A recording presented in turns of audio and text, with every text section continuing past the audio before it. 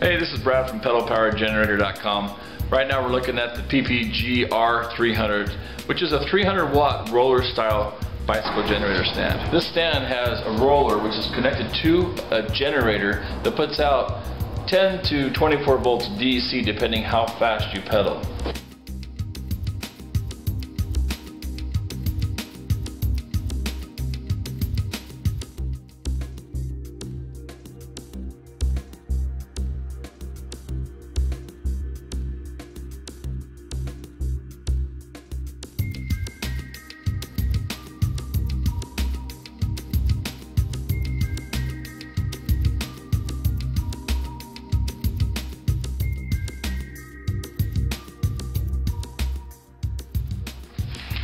User's guide here,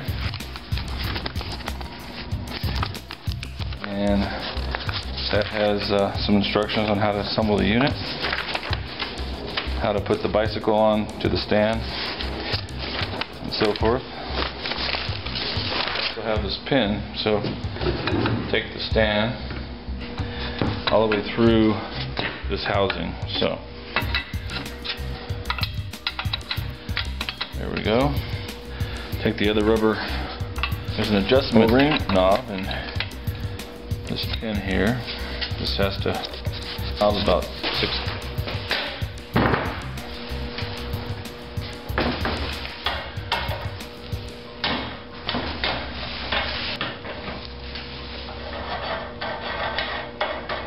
This step to hold it steady while you're putting this cup onto the nut of the axle.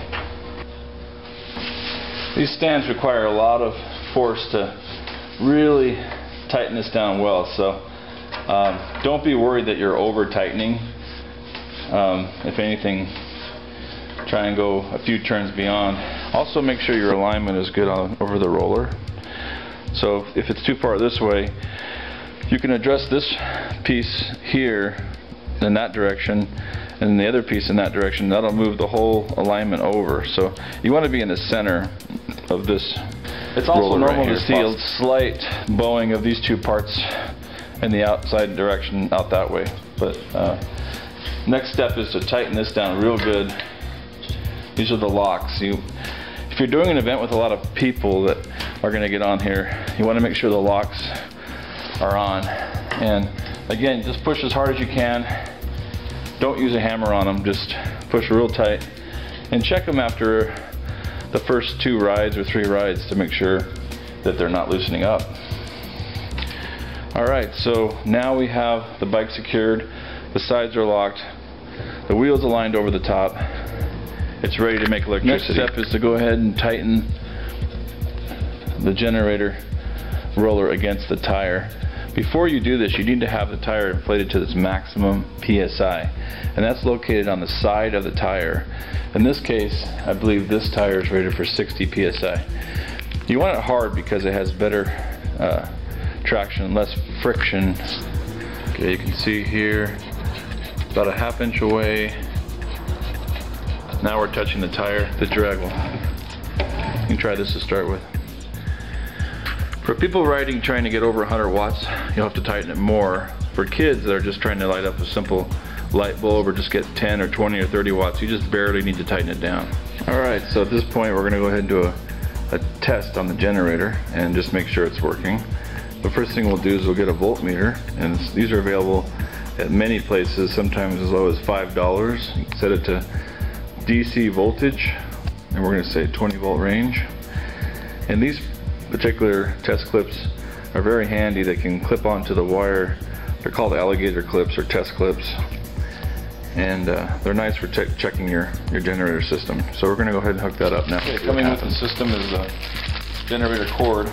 It's 12 gauge. You can handle the rating on 12 gauge wire is 20 amps. So once again, you don't force this at all. There's a wide feature on the barrel here and a narrow feature. We want to just slide those in real gently with the metal facing upward, and you should click just like that. Now you've got connection. Here's our voltmeter set to DC voltage. Barrel wire. Okay. See how it does?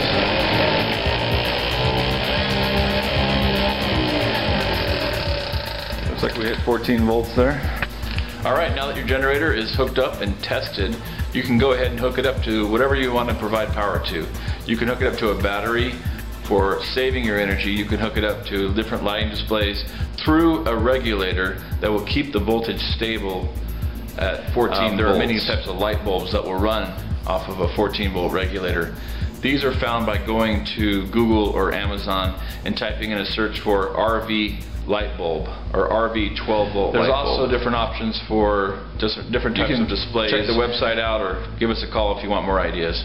Thanks and have a great day.